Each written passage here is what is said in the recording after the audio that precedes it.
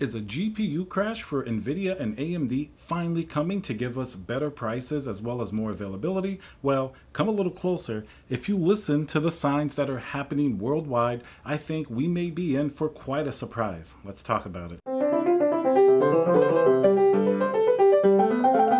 So today's video is sponsored by Skillshare. If you're a creative person, somebody who's curious, a lifelong learner, Skillshare is a great way in one place to get different classes in order to just grow as a person, as a creative. If you guys watch me here on YouTube, I do all sorts of tutorials, builds, and likewise on Skillshare. Definitely a great place where I've learned how to hone my skills from product photography. Every time I put up a really cool looking computer to product videos, there's a lot of great creators on Skillshare. For example, I've taken the class by YC Imaging, and they give you a lot of great filmmaking principles, things that I've applied to this very YouTube channel, and Skillshare is a fantastic way to go about doing this. You'll get unlimited access to thousands of classes, and you get great feedback from the community. And even better news, it's actually really affordable. And the first 1,000 people to go to my link below will get a free trial of their premium membership. That way you can explore. They have so many different categories. And let me know what you guys think down below. Hey guys, Tiago with Classical Technology here. Remember to subscribe and smash that like button. Some say every time you do, you get one more hint that something's finally changing. So let's talk about the topic for today. Is a GPU price crash coming? Well, in some ways it has already happened. Now, we've been talking about this for the last week or two because there are massive changes actually occurring that I've witnessed myself. You can go on eBay right now, type in an RTX 3070. You'll see that in May and in June last month, the price was considerably higher than it is now. Usually you'll see them from like 13 to 1400 at their peak for a 3070. Now you're seeing 3070 sell for 1100, 1000, sometimes even 900, depending on if it's used or not, depending on the model. So that's a pretty tremendous price drop already on the secondhand market. And not only that, one of the biggest signs that something is changing, like I mentioned, some stores like Micro Center have had more stock available, where even people that looked at my last video, they said, hey, I went into a local store and guess what? They actually had a 3080. They had a 3080 Ti, 3070 Ti.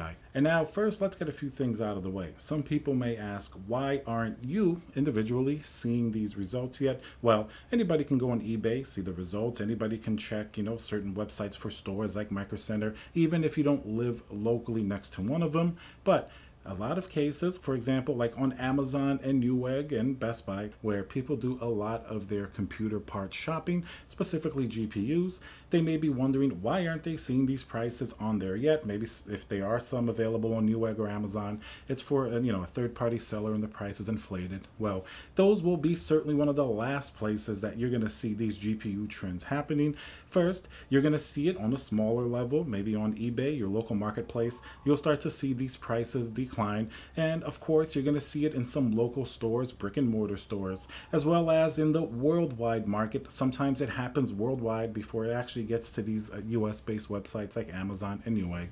The primary reason for that is that, for example, something like Amazon, it's an extremely popular and very visual website where everybody is going to go and check there first, just because people are used to finding things in stock there. They're used to finding deals. So you can expect those to be the last place you're going to be able to find these GPUs, just because everybody has access to them anywhere in the world, basically, or predominantly in the US and North America. But even worldwide, people still have access to different places that are connected with Amazon. So having said that, that's why when sometimes when you say GPU prices are coming down, there is more availability, people will say, oh, but I don't see it, it's definitely not happening. You're just looking in the wrong place, and Amazon and Newegg are going to be probably the wrong place to look at this point. But trust me, it's happening as we've seen it. Everything is going down. So the big question of the video, is it going to be a GPU price crash? Now, what could we consider a price crash? Is it just a really massive, difference from the peak all the way down to maybe close to MSRP? Well, I would say to really consider it, a price crash, meaning that there are probably going to be GPUs flooded on the market. I would say it certainly has to be at a minimum of at least the MSRP, but most likely even lower. So that way you can really generally consider it a price crash. Like, let's take the RTX 3070, for example. Maybe the high price was around $1,400, and now if it's trending around $1,000, that's certainly a big difference in price, but not necessarily a price crash. That's more just adjusting for the demand as well as the availability. Now, remember that a $1,400 RTX 3070, most likely MSRP, if it's like an EVGA model, was somewhere around maybe $600. Of course, there's the $499 Founders Edition, but we'll focus on the third-party GPUs as that's certainly more out there on the market. So for it to really be a price crash, 1400, I would say if it went down to 600 or even 550, that's certainly a massive sign that prices are not only stabilizing, but you've been through a huge correction.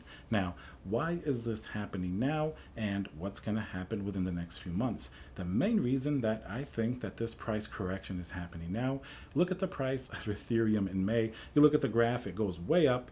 GPU prices are also well correlated with that, it went up very high as well. And then you look at sort of the, the mining profitability as well as the Ethereum price now. And while it's still profitable, it's certainly a lot lower than it was before. And likewise, people are not buying GPUs. When they see the price really high, everybody goes out and wants GPUs. When the price goes down and it's not as interesting for them, people just don't want as many GPUs. Couple that with perhaps a little bit more manufacturing increase, which we really don't have much evidence for, and along with the 3070 Ti, 3080 Ti being released, those of course, as we know, are light hash rate GPUs, meaning that they really serve very little interest for miners. So of course, they're going to sort of stay on the shelves a lot longer than a typical GPU like a 3080 or even a 3070 that doesn't have any of this limitation. So you put those things together, sort of an unpredictable moment that we're in now, specifically with Ethereum, and you put together the light hash rate GPUs, and maybe, even though we don't have evidence for it, maybe they're caught up a little bit with certain manufacturing ends. If the demand is down a little bit, that's how we're seeing all of these prices go down. Because at the end of the day, who was willing to pay $1,400 for a 3070? Most likely people that wanted to put it in a mining rig. That's really the reality of the situation. And people, rightfully so, sometimes will argue that there are other more vital factors affecting availability and price, such as manufacturing delays and chip shortages. And while all of those are true, there's no doubt that sort of the correlation with Ethereum and mining certainly goes hand in hand with GPU pricing and availability. It's not the only thing affecting it, but you can definitely follow on the graph when both go down in price and when GPUs go up in availability. So for me, that's definitely as much proof as I need, because it's obvious what's been happening. So what does this mean now? Should you buy a GPU or wait for a further crash event? Wait for these prices to really get to MSRP and below. I know a lot of people are holding off until these GPUs are minimum MSRP, and I don't blame you. Who wants to pay more for something that's really priced at a certain point and it's been inflated by maybe artificial methods in the environment? So I think two things. If you're that type of person that you definitely want it at MSRP or below, it certainly looks like it's heading in that direction unless something major changes. There are some changes coming to Ethereum, which generally are going to be more in the negative side, like the EIP 1559, which may reduce a little bit more of sort of the profitability of Ethereum. So all those things are a change in the right direction for gamers who want, more GPUs available, not necessarily for miners that profitability may go down, but crypto in general is very unpredictable, so it's hard to say which direction it will go in. So having said that, if you find a GPU at MSRP now, and they do exist if you look in the right place, and it's a little bit easier today than it was 2 or 3 months ago when it was literally really impossible no matter where you looked,